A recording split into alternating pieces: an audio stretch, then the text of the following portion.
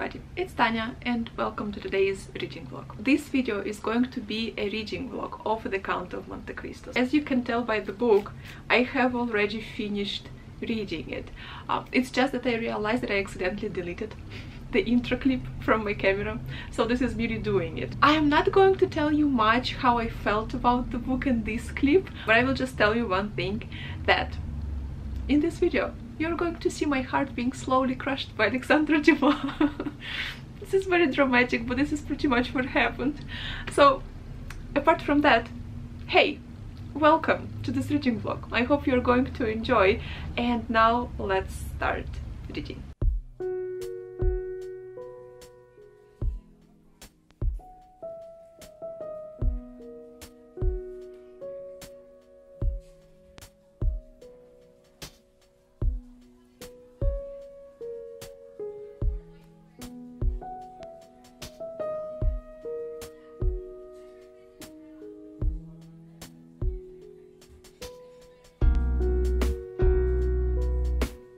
So I am on chapter 2 of The Count of Monte Cristo, and Edmund has just arrived home from like 3 months of traveling, and this scene of him meeting his father after 3 months is like the most heartwarming but also heart-wrenching scenes. So I just wanted to read it to you. Holding the banister with one hand while the other repressed the beating of his heart, he stopped before a half-open door through which he could see the back of a small room. In this room lived Dantes's father. News of the arrival of the pharaoh hadn't yet reached the old man, who was standing on a chair, engaged with trembling hands in pinning up some flowers that climbed across the trails outside his window. Suddenly he felt himself grasped around the waist, and a well-known voice exclaimed behind him, "Father, my dear father." The old man cried out and turned around, then, seeing his son, fell into his arms, pale and trembling. "What is it, father?" the young man exclaimed with concern. "Are you unwell?" "No, no, dear Edmund, my son, my child. No, but I was not expecting you, and the joy, the shock of seeing you like this unexpectedly, oh heavens, it's too much for me." Tell me this is not the most beautiful father and son moment you have ever read. At least like in my experience, I think this is the most beautiful moment. I just really enjoyed it. So yeah, I'm really enjoying this book currently.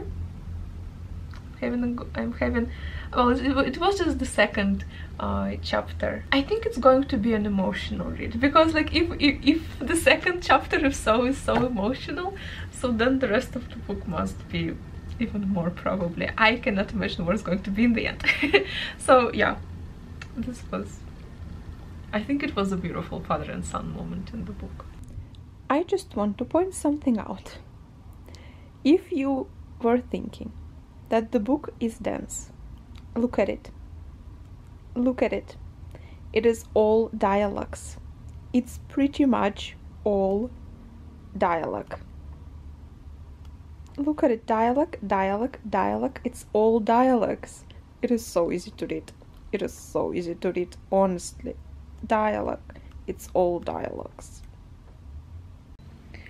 Hi. So, as I have just mentioned, because normally, I think it's what you expect of a classic. You expect a classic to be super dense and have like a lot of long passages describing sunset or sea or, I don't know, furniture, clothes, whatever.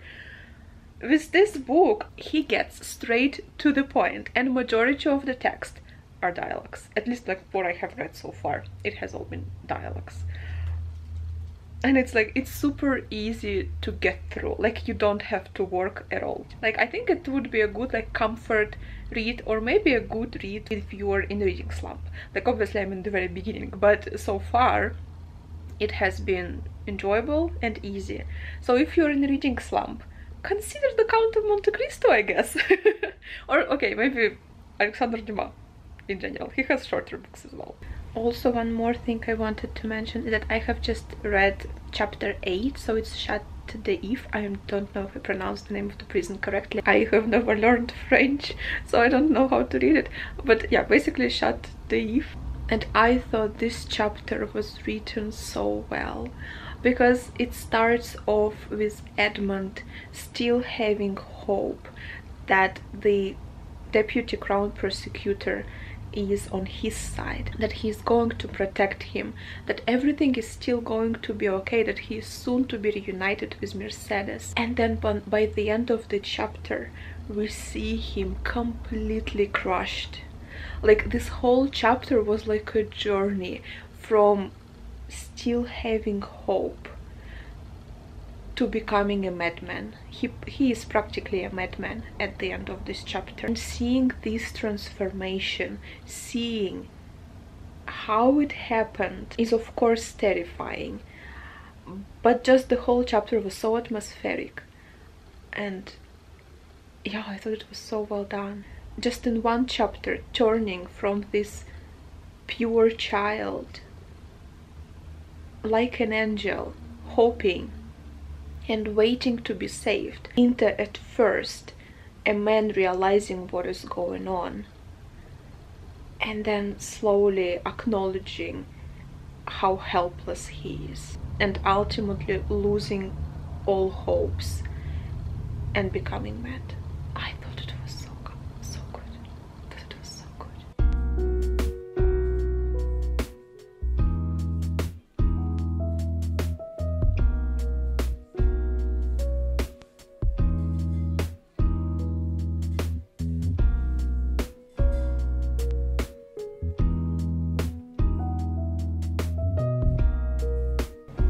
Hi everybody. So it has been a while since I last picked up The Count of Monte Cristo, as I was reading The Old Drift by Novalis Raphael. I'm going to get back on track with The Count of Monte Cristo. Well, not back on track, but just continue reading it a little bit. So I've read chapters 15, 16 with this Abby, whom Edmund met in the Chat d'If. And I think he's going to be my new favorite character, along with Edmund's father. I have very tender feelings towards Edmund's father. I feel like he's a very lovely old man, but we have only seen very little of him. But I think I just love their tender relationship, like relationship between Edmund and his dad. And now this Abby, he is just an incredible person. Obviously he's in prison, he is a scholar, so he's very educated, but he's also like not despaired. Like, the things that he does, like he makes his own pens, he makes his own paper, he still writes books, he still learns languages. Like, for example, he mentioned here in the book like how he learns language. Obviously he doesn't have any books, so how he does it: I have compiled a vocabulary of the words that I know and have arranged them, combined them and turned them one way then the other, so as to make them sufficient to express my thoughts. I know about 1000 words, which is all I absolutely need, though I believe there are 100,000 in dictionaries. Of course I shall not be a polished speaker, but I shall make myself understood perfectly, which is good enough. When I read this book, it's exactly what my language teachers has always told me. Like, there are thousands of words in a language, but you only need 1,000 or 2 to like speak and to communicate to people. Like, these words, when he was talking about language learning, I was like, so approach to language learning apparently was similar back then and still now. So that's, I don't know, I just found it very interesting how similar the approach was. And yeah, so basically he makes his own pens out of bones. He makes his own ink out of kind of dust that he finds on the wall.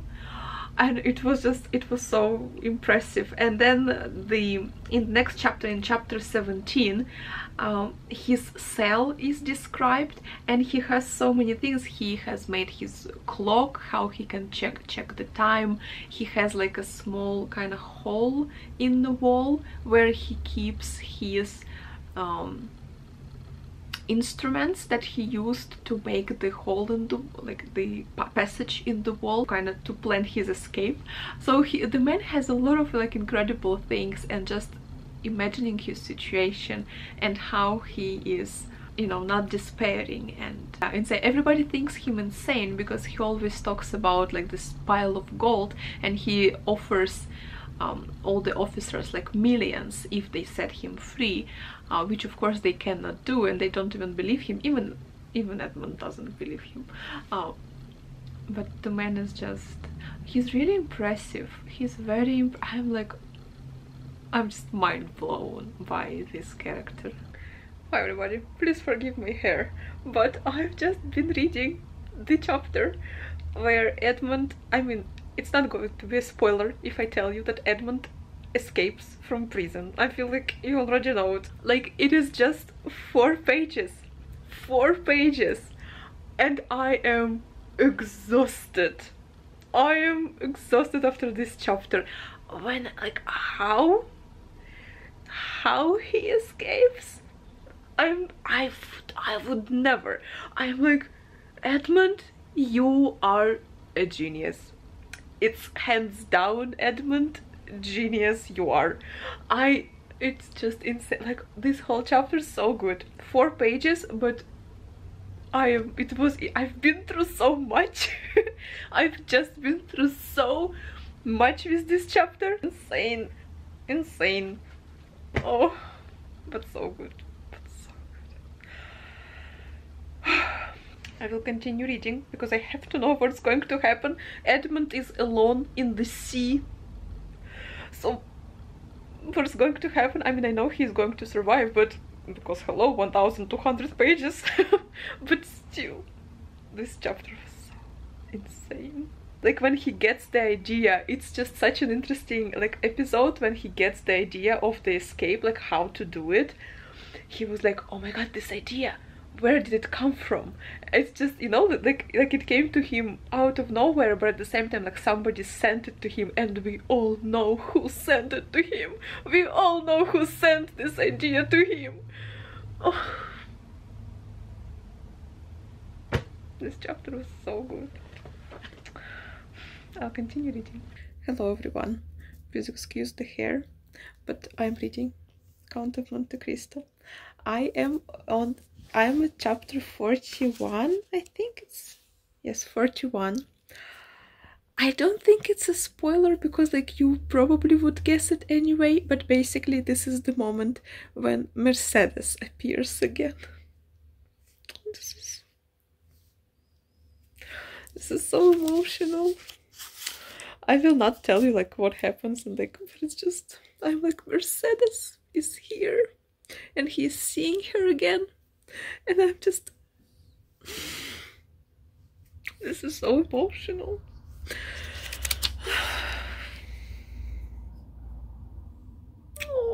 Hi everybody, let me update you on my reading.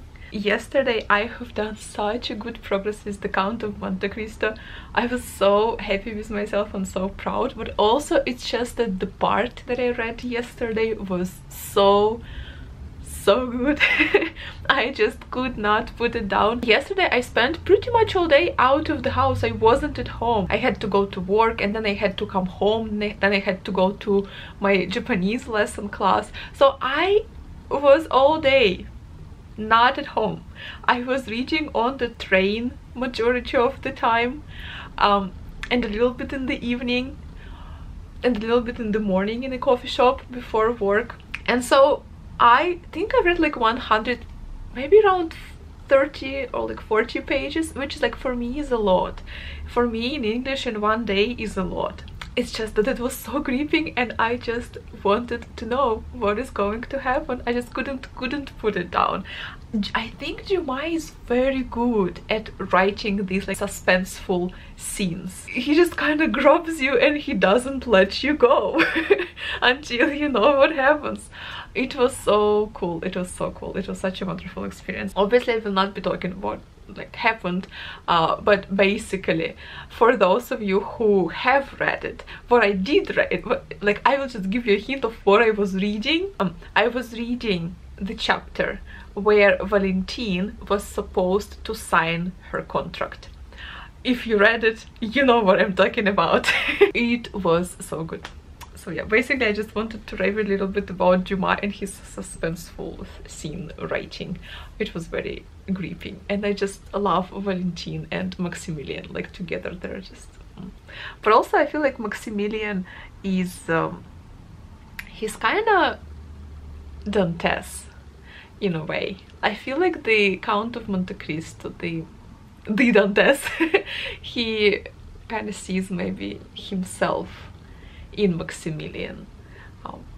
It's just he has the same ardor, he has the same passion, he is also very intelligent. He's like, Dantes was a sailor and this guy is an officer. They have like quite similar, you know, ways of life, not life, but like, you know, walks of life. They work in similar situations, not exactly, but still. Yeah, both of them are like handsome, both of them are like, you know, intelligent and smart and brave, and I feel like just it's not that Edmund only feels gratitude towards Maximilian's father. I think he also sees himself, like kind of his youth in this boy, and he just wants the best for him because he didn't have that best, and so he wants to kind of, I don't know, I feel like he just feels for Maximilian, and I just love it because like I feel like Maximilian probably is the only character for whom he has such warm and kind feelings at this point of the book, and I just love seeing it. Like, it's something I would want to see more maybe, but again, with the situation in this book, obviously, like, you cannot really see more. But yeah, I'm glad that there is this relationship and this kind of warmth between Maximilian and the Count of Monte Cristo. So yeah, that's what I read yesterday, and I will continue reading. I have just read the chapter where, I will not tell you much, but for those who read, this is the chapter with the poison in the crown prosecutor's house. They're going to accuse the wrong person. They're going to accuse the wrong person. No. I cannot. I was like, oh no, doctor, you're a good doctor, but no. And I'm just like, oh, this chapter was so good. I was just like reading, I couldn't stop, and I was just like almost crying. I was like, no, doctor, no, you are a wonderful person, but no. And I was just, oh, this was so good. This chapter was so good. Oh, okay, I will continue reading, but yeah, in the second part of the book there are so many good chapters. They're like long, they're longer than regular chapters, but they're so good. I cannot put them down. So, and I'm just, no, just please don't. Emotions. Emotions. I am overwhelmed a little bit, but oh, I hope it's going to be okay. I hope it's going to be okay, because no. Old witch. That witch. I hate this woman. I hate this woman. Basically, people who have read, it's the part where Valentine is in the same room with her grandfather, her best man, herself, and she says that she started drinking her grandfather's medicine. So it's that part. That witch. This book, this part, you see, I'm in the very end. I'm almost at the very end. That witch. I know what's happening. That woman, she deserves the worst treatment. The worst. She needs to be stopped. Oh. Okay, I will continue reading. But this part, so much. I have just been through so much with Fernand. those of you who have read, you understand. I have just been through so much with Fernand. And now this. And I just cannot. I cannot. This book is making me very emotional. I will continue. Break from the reading because I am at the part where Valentine is about to figure out. She's about to see who wants to poison her. And I just can't. I'm so emotional at this point. I'm just like, I need a break. I need a break. I need a break from this. So yeah, I need to a little bit compose myself before I continue, because she's about no. But it's going to be okay. It's going to be okay. I will not tell you why it's going to be okay, but it's going to be okay. I cannot. This book makes me very emotional, especially like the second part. I never was as... Okay, there was one moment when I was like as emotional in the first part. And then after page 700, it just hit me. It just hit me, and now like there are so many wonderful parts. And so, okay, I'm going to a little bit calm down. Relax. No, I cannot relax. Drink some tea, and then I'm going to figure out, I mean, I already know, but still, Valentine is going to figure out who wants to poison her. Oh, this book is so good. It's so good.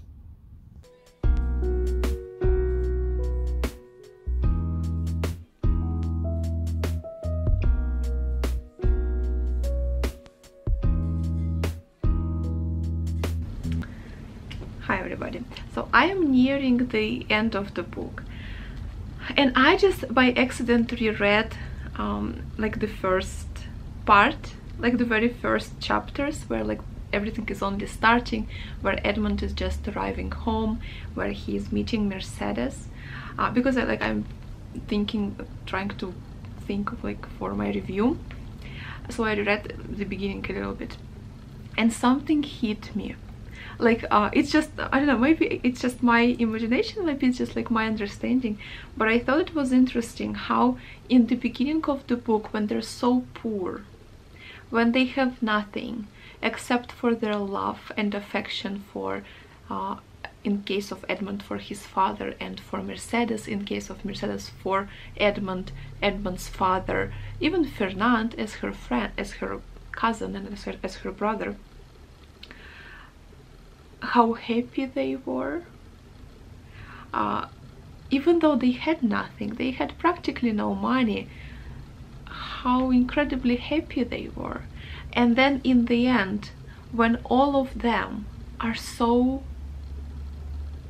mind-blowingly rich, Mercedes is rich, Fernand is rich, Dantes is insanely rich, how all of them are so empty on the inside, how all of them are so incredibly poor in their kind of spiritual life, I guess, how unhappy they are, how ruined they are, all of them, not just Edmund, but Mercedes and all of them. Danglars was also, he has always been, I guess, poor on the inside, but just like these two characters, especially Edmund and Mercedes.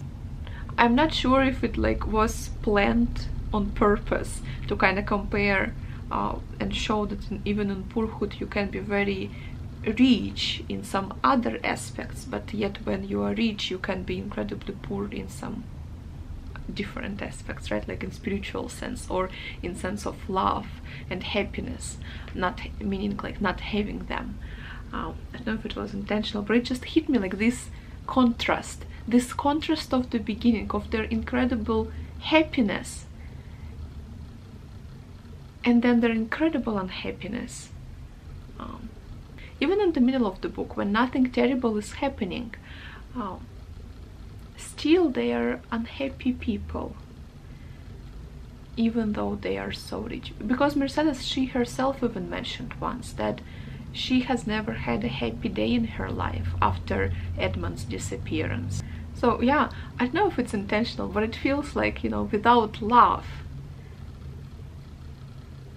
all your riches, like love is the main treasure that a person can have. Without love, everything else just fades and plays no part. Like, it doesn't make a person happy, which is a trivial truth, and like everybody knows it, but I think it's powerful nonetheless. So yeah, it just suddenly hit me. Everybody, so I'm preparing to feel the last clip of the Count of Monte Cristo, but I just want, I think the last lines of the Count of Monte Cristo are so incredibly touching, and they're so incredibly true, that I just want to kind of share them with you. It's not a spoiler, it's not going to be a spoiler, but basically what he says, kind of Edmund says to his friends. So he says, "Do live and be happy, children, dear to my heart, and never forget that until the day when God deigns to unveil the future to mankind, all human wisdom is contained in these two words: wait and hope." I don't know why, but this makes me emotional. Maybe because it's the end of the book. Maybe I feel so emotional because like I'm finishing this book after like 2 months of reading it. And maybe I'm so emotional because like I'm saying goodbye to this, but also just this, I don't know, this like, it just really rings a bell for me. Like, I really like this last kind of line, that all human wisdom is contained in these two words: wait and hope. Oh, you see, makes me emotional. So yeah, this last, like, it made me emotional yesterday, and it makes me emotional again when I'm reading it to you now. I don't know. Did you cry when you finished the Count of Monte Cristo? I didn't cry, but yeah, it just made me, you know, a little bit cheer up. I'm not crying, just a little bit cheering up. Is it going to be I don't know. Like, when I think about this book like as a whole, I cannot say that it's like it's my favorite book of all time, but then when I think, like, it does make me feel things, you know, especially now in the end. Yeah, I don't know. I don't think that it's going to be like a super, like it's going to be my favorite book of all time, but it is definitely a book that I really, really loved. I don't know, do you have like a list of all the books that you consider your best books of all time? I personally don't have such a list. Like, if you asked me what are your favorite books of all times, well, I might have put some Russian classics on it, but like I would have to think really hard. I don't think I have such a list, so that's why maybe I cannot say that. Yeah, I don't know. Maybe some books are important in different parts of your life. This, yeah, it made me cheer up. So yeah, but I finished the Count of Monte Cristo yesterday. Okay, I will film the last clip of this vlog like in a good location. But yeah, I love this book. I really did. Hi everybody. So this is going to be the last clip of this reading vlog. Yesterday evening, so during our reading sprints on Discord, I finally finished the Count of Monte Cristo after almost 2 months. I mean, maybe even a little bit more than 2 months. I remember there was a point in the middle, like when I was reading, I was like, this book is never ending. And now it finished, and I think I'm going to miss it. I think I already am missing it. luckily I have a plan to fill the void, and you will see the plan in the future. It's going to be one of my videos. I will not talk about it like currently now too much, because I'm still processing it, and the next video, my next video, will be a review for the Count of Monte Cristo. So I will talk about like my feelings and thoughts about the book in the review. And actually I've decided to make a series of videos dedicated to the Count of Monte Cristo. There will be seven videos in this series. So the first video being this, my reading vlog. Second video being, I will a little bit move.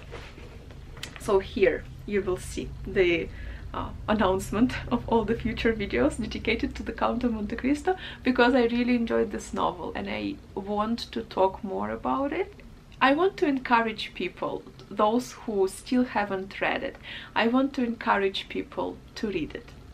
I really enjoyed it. That being said, I have to say, this is primarily a book for your entertainment. This is an entertaining read. I personally do not think that it's like something super highbrow.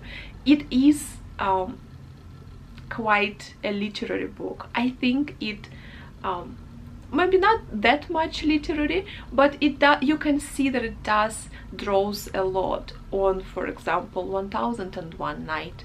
It draws on history, on France and Europe in general. It draws on traditions and cultures of different places around Europe that people were interested in. So there are definitely quite a bit of information you can learn from this book. But I do not see it that much as like, for example, analysis of human nature, examination of human soul, or some, you know, some super deep psychological analysis. I don't think that it's that. But even with that, it does have some wonderful moral lessons. It does have some great just life lessons to teach you. And I do think that after reading this book, you become a little bit better person than a person you were before. At least I feel it for myself. Because in the beginning, when I was reading this book, I was so much angry. I think I was angry as like, I mean, I think it's meant to be that way. As a reader, you are very angry with the wrongdoers of the novel, right? People who did Edmund wrong, and you really want revenge for them. Along with Edmund, you want them to suffer. In my case, I didn't want them to die. I wanted them to suffer so much, just as much as Edmund. And in the end of the novel, by the end of the novel, I think he shows you that he teaches you to feel compassion towards people. He teaches you to forgive. He shows you that you yourself are not without a fault, and it is unfair for you to require revenge or suffering for other people. It's just, it makes you as much a terrible person as they are. So I feel like I have learned quite, you know, I have learned an important lesson throughout this book. And yes, it was first of all an entertainment read, but I do think that it made me a better person. So that's why I want to encourage people to read this book, and I want them to also enjoy it and to also love it. That's why I decided to make this series of videos dedicated to the Count of Monte Cristo. So the first video, like I said, is going to be this reading vlog. The second video after this reading vlog will be my review of the Count of Monte Cristo. So it will be the second video. Then I'm not sure if it's going to be in this exact sequence, so I might change the sequence, but other titles of the videos that you will see are going to be 10 reasons for you to read the Count of Monte Cristo, 10 fun facts about the Count of Monte Cristo, my favorite characters in this novel, talking about my favorite characters in this novel. Then there will be another reading vlog. Like I said, I'm going to attempt to fill the void in my heart that the Count of Monte Cristo has left.